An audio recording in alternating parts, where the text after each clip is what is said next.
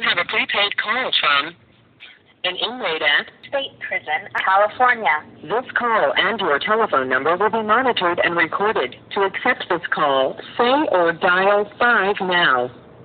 Thank you for using. So what do you go by? I go by Big Blue. What's your nationality? I'm black.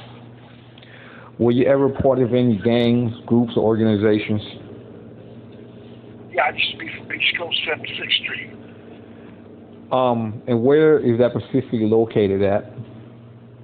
South Central Los Angeles. Okay, can you elaborate on your upbringing as a child and what made you join East Coast Crip? Yeah. Basically, I didn't have a father figure in my life, and I needed someone to be that family tie because my mother. This call and your telephone number will be monitored and recorded. My mother wasn't there for me because she worked so much and she was trying to take care of 8 kids. So I took it upon myself to find another family.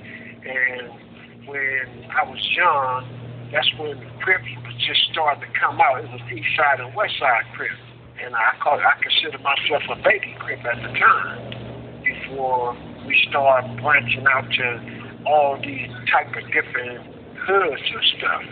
And it was just East Side, West Side Crips and the blood. As I started growing up, the name from other hoods my hood started branching out with different names and stuff. I consider them was my family. And as I consider them as my family, they grown up to, as I'm growing up, I'm there with them.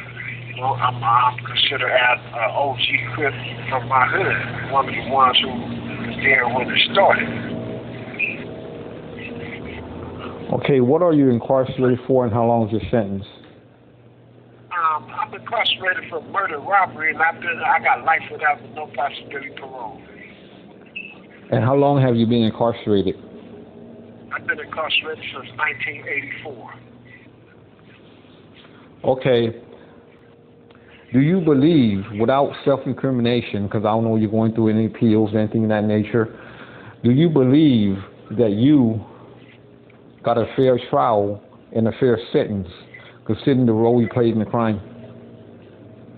No, I never received a fair trial because if you look at the LA Times newspaper from December 20th, 1990, on a Thursday, it's an article about my case.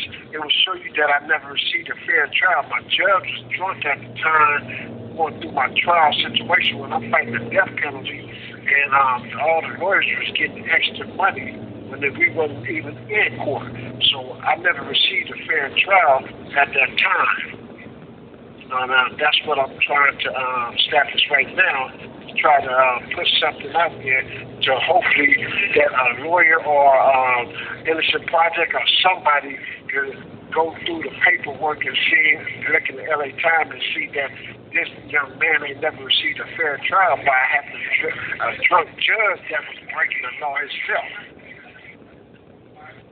Okay, will you be able to elaborate on the events that occurred that landed you in prison, and also would you be able to elaborate on the district attorney's narrative, because I know they tend to lie and demonize the individual, and also what is your narrative?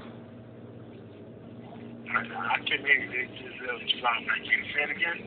Okay, will you be able to elaborate on your own words and your own narrative on how they were able to convict you, and also the events that occurred that landed you in prison, and also what was the district attorney, the DA's narrative, and also what is your narrative? Yeah, well, what got me in prison is these two officers that didn't like me, first of all, ever since I was young. And as I was going through the trial, before I even started this, I got a victim for this case.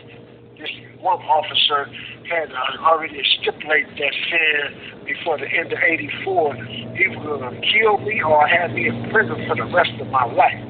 And when I got locked up for this case, all the witnesses that had got on the stand against me stipulate that this officer had told them to say this, or he was going to put them in jail, and not only that, the females, he was going to take their kids from them and put them in jail. He also had took some drugs and a gun from one of the witnesses and never put it in evidence. He kept it and never put it in evidence, didn't lock her up or nothing, just used it against her to say that I did this case. If you don't say that me personally did this case, he's gonna take her to jail. Okay. Can you briefly explain, since we're a little bit short on time, when you first went to prison and hit the main line, what was your mentality?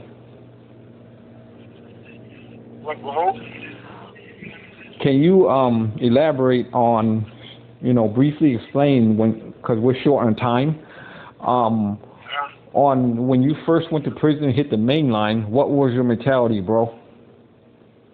My mentality was, I didn't give a damn because I got life without. I wasn't going to never get out. I was set up, so I didn't care at the thought of me getting out. Like once they said life without, I didn't care. I knew I was incarcerated, and they wasn't letting no life without go. Not only that, a black man from South Central Los Angeles, a gang member, didn't have no type of action to getting out no way. Okay, what would you have? Go ahead, bro. I'm sorry. I just came down from Pelican Bay. I'm still considered as GP, but this is a 50-50 yard. They have SOI, they have GPs on there, but I'm still a GP. But they listen to all of us. It's a new program going on, And like I said, I'm not with it no more. Nothing like that. I don't gang bang no more. I'm trying to get my freedom. Trying to do the right thing, But for this prison system, I was out there doing what I wanted to do back then. But now, like I say, I'm grown up, and I realize it ain't like it used to be. So I'm doing the right thing. Okay, what would you have to say to the youngsters out here, the youth out here, that's involved in gang activity or thinking about joining gangs? I would tell them that who they consider as a big homeboy or they friends, the gang is not worth getting into. Who you consider as you trying to look up to find a family through the gang system, it is not the same. The best thing to do is find your own family and work it out with them, and find someone in your family to be your role model, because the gang thing is not your role model. The gang thing will lead you to death or in prison and a disrespect, and not only that, they're not looking up to the problems that was everybody going through at this time. You need a better role model than to be a gang member. Gang member is not what it used to be.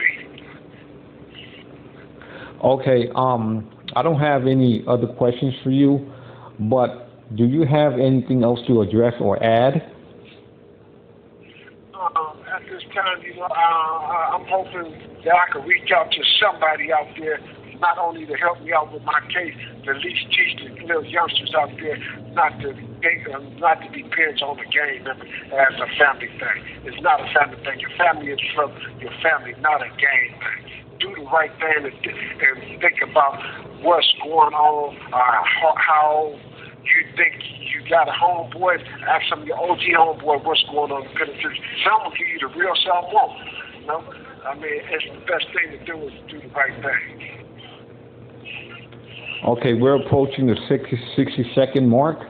So, yes. Do you want to give a shout out to your family and friends, or to the audience or anything? 2 seconds remaining. Anything to that nature? I just lost my mother on the 16th of this month, a couple of days ago. You know, but my audience and the friends, I hope the best for them is do the right thing and think about the right thing. This is not the time to come in prison. This is not the time to go to jail. This is not the time to find a family member into a gang bang. Do the right thing. Think about your family and leave everybody, all these gang members alone. They're not your friends. They're not your homeboy. They're not your homegirl. They will disappoint you sooner or later. Do the right thing.